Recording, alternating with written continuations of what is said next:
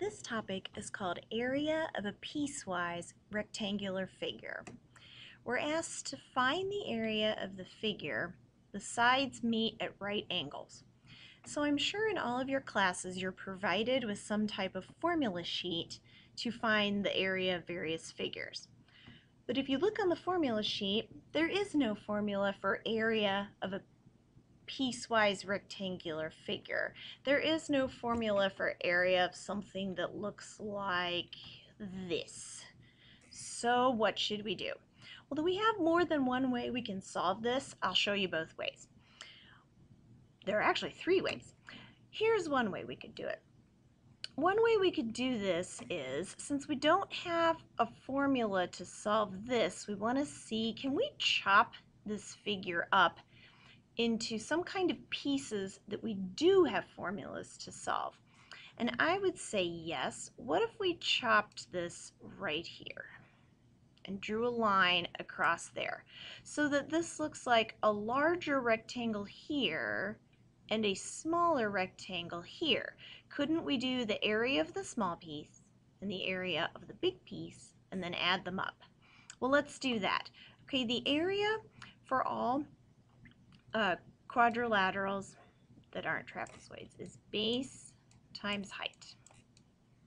So if we start with the little piece, base of 2, height of 3.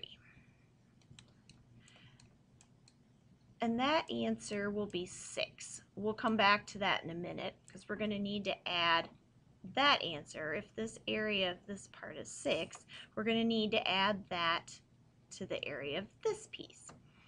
Its base is 7. Its height, I need to know how tall this is.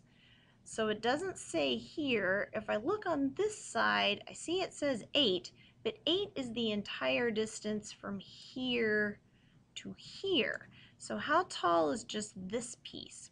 Well, if I look back here where I started, from here to here is 3, which would mean from here to here has to be 5, so that this would add up to 8 in total. So that means the height of this is 5. 7 times 5 is 35. So if I add the two areas up, the area of the little piece plus the area of the big piece, I end up with a total of 41, and I have to label it in square units, which I'll do in just a minute. Here's another way you can solve this one. What if I looked at this as one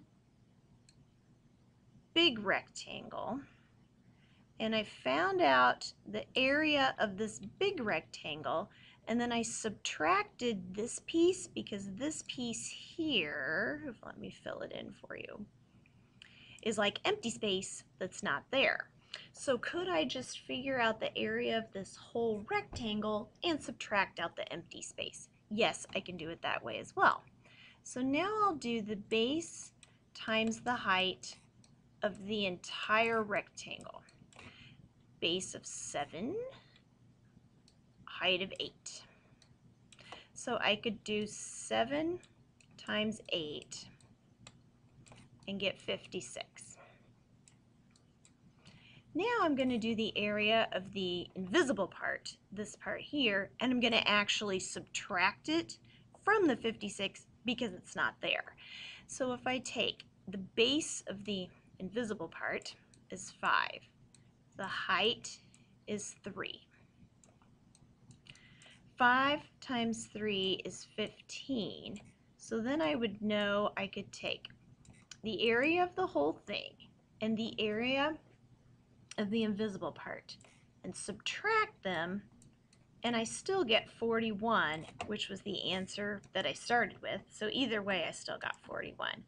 So when I type in the answer, I get 41. It was already labeled for me in square units because area is always measured in square units. And that is how you solve area of a piecewise rectangular figure.